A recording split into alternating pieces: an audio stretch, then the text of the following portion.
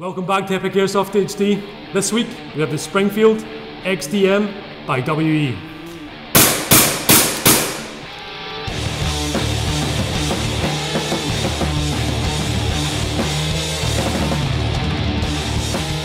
Welcome back to another review and range test at Epic Airsoft HD. Before you guys go complaining about the intro, don't worry, we checked the chamber and the magazine didn't have any BBs in it. A couple of dry fires before we shot it. Anyway, this is the WE XDM. We've recently done a similar pistol, so let's go ahead and look at some of the features of this specific gun.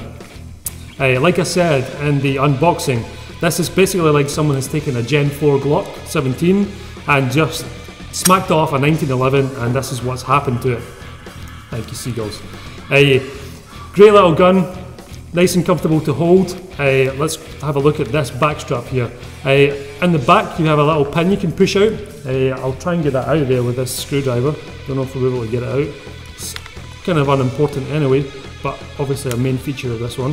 You can actually change out the back straps, which is a nice feature of this gun. Pin is nice and tight, of course. You don't want to lose that out in the field and then your back strap comes off, because that pin is going to be hard to replace. I don't know what size this one is, but let's put a nice thick one on it. Of course, it's really easy to do. You just push it on in the fashion that you're supposed to. It's the first time I've done this, so just bear with me. We'll get it eventually. Alright, once it's in there, you just push that pin back in and you're ready to rock. So that's a much thicker grip. I can feel it now at the bottom of my hand. Good for the guys with the big hands that aren't used to the little girly thin grip. So pretty neat. Another cool feature of this gun is obviously it takes down like the real thing. So if I pull the slide back, engage the slide catch, pull this lever up and then engage the slide catch again, the whole front end will slide off.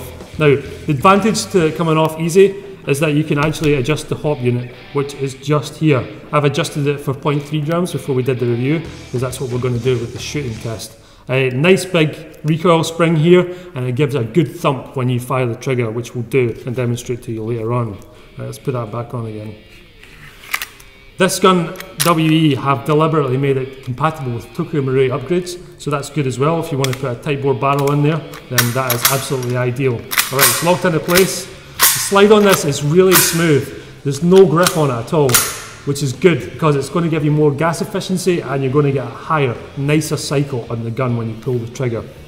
You'll notice once I've racked the slide back that on the end here, this little indicator tells you that the trigger is ready to fire. However, there is a backstrap safety, much like the 1911, but if I pull the trigger there without pushing this in, it won't engage and it won't fire your BB. You must be holding the backstrap. Again, there's another safety feature, so double safety on this gun. We're all big fans of safety here in Airsoft. Even if I push this back paddle and I don't have my finger properly engaged on the Glock type safety, again, the trigger won't pull. This must be pulled here before it can fire. So once I pull both of them together and pull the trigger, you hear that click. That's the firing pin engaging on the gas magazine to then project the BB forward. Alright, let's have a look at the magazine in specific before we go over some of the features again of this pistol. Magazine comes in chrome, very nice finish to it. WE do a really good job in polishing them up. Thing is with WE, I don't know what they've done. I think they've changed the whole entire factory around to brand new, and they've went ahead and remanufactured all the pistols. The mouldings are 100 times better, and the casting on the metals is absolutely tremendous. If we were to do this here in the UK, this pistol would cost somewhere in the region of £200 to £250. But for some reason, WE have managed to manufacture this gun, and it is being retailed at the moment in Airsoft World for £100. That is an absolute bargain for a gun that comes with 3 back straps and a magazine. Excellent, really good quality gun.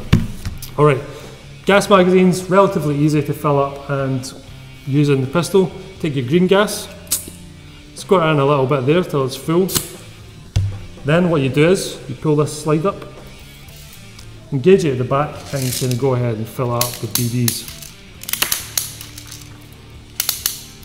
Try not to get them too mixed up in here. You'll notice that the BBs stagger inside, and you want to get that nice and neat there. That's just going to help it perform a wee bit better.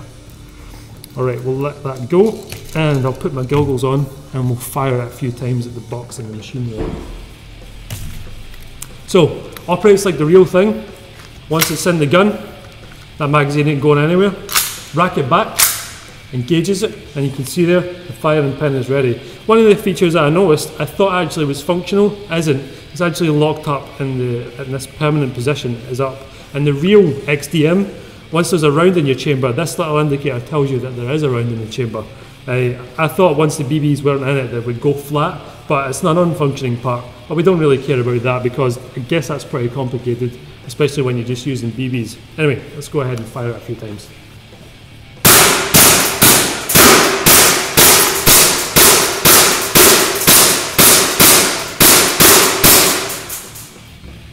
Alright, cool. I don't know if you noticed that there, but I had a faulty BB that split in half as it came out the barrel. That is not good. We'll give it a clean before we go on the range test with it.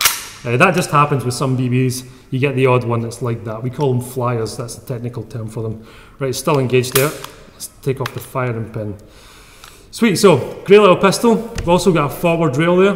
When we do the summary, we'll put our M3 torch on that we got from Tiger 111 HK, so you can have a look at that. But yeah, excellent little pistol. So let's take it out on the range and see how it stacks against the other pistols that we've tested before.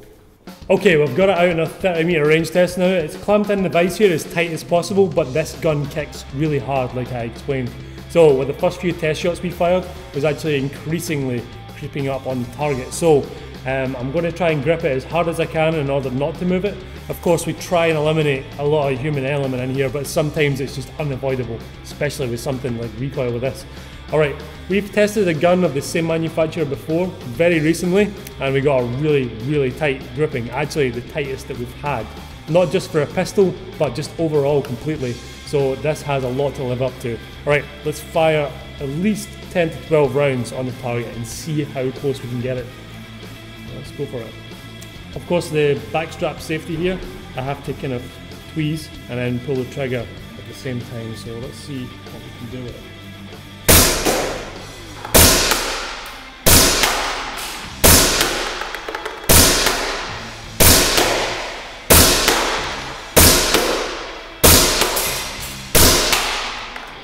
Alright, looked pretty good from here, but let's have a look at the target. Okay, let's have a look at the target. As I suspected from there, I actually shot really well. The unfortunate thing is, it did suffer from the recoil. As you can see, the spread is actually vertical, which means when I was firing it, I was adjusting in increments up and down because of the recoil strength. It was bouncing out the rubber grips. The thing is, I can't take out the rubber because I really don't want to damage the gun, but you get an idea of how accurate it's going to be. If we can hold this gun exactly in the same place in a constant, it's going to be shooting perfectly. However, if you're a real shooter, you are going to suffer much more from the recoil as well because you're not solid vise. You've got muscle reaction to take into account, and it's really down to the shooter then with the pistol. Saying that, 30 metres is a long distance to engage someone with an airsoft pistol. You're going to be using it within CQB confinement, say 10 metres, 20 metres maximum. So for a gun this accurate, it's going to be absolutely ideal.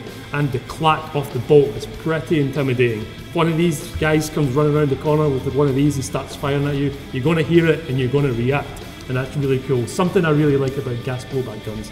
So yeah, very impressed with that target, especially with 0.3 gram BBs. We could set up the hop unit maybe to carry 4s because that was about halfway and the BBs were still kind of lifting at the end. So we can push this out to about 50 metres, which is crazy range for a pistol. WE obviously putting up the performance of the guns very, very high and setting the benchmark for the other manufacturers like Tokyo Marui.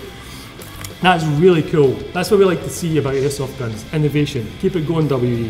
Very surprised at you guys. So yeah, beautiful pistol, and the most beautiful thing about this gun is it is £100.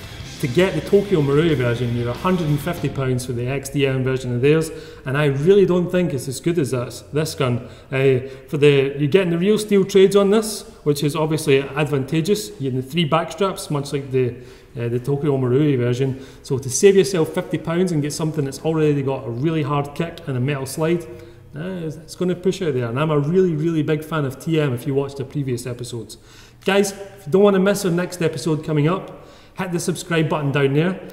We'll show you some videos of this as well. We've got one of Scout the Doggies, We've also got our last week's episode, so click on those annotations, it will take you there. It'll open up in a new window, you can check that out. If you want to see where you can buy this gun, as always, check Airsoft World out, and the link's in the description below. They've been helping us out from the very start, so we appreciate that. That's great, guys. Anyway, we'll see you next Sunday for our next review.